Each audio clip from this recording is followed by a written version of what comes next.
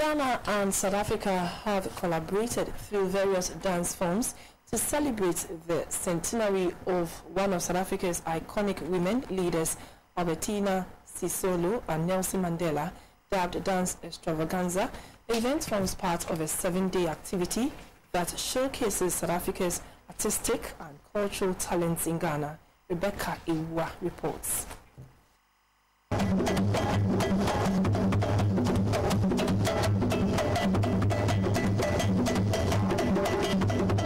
This was how Ghana's dance troupe opened the show with an energetic performance with some dance drama from the coastal belt of the country.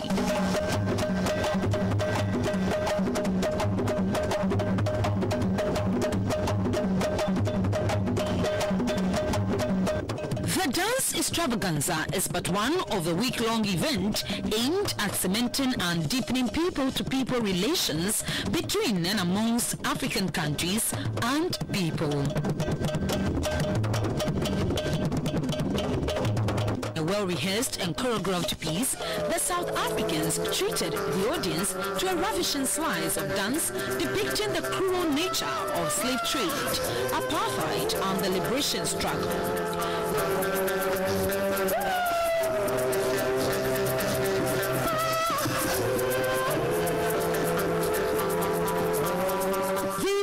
Coincides with a number of milestones in South Africa. This includes 40 years of the untimely death of a combatant and patriot for African liberation, Professor Robert Mangaliso Sobukwe, the centenary of Nelson Mandela and Mama Albertina Sisulu.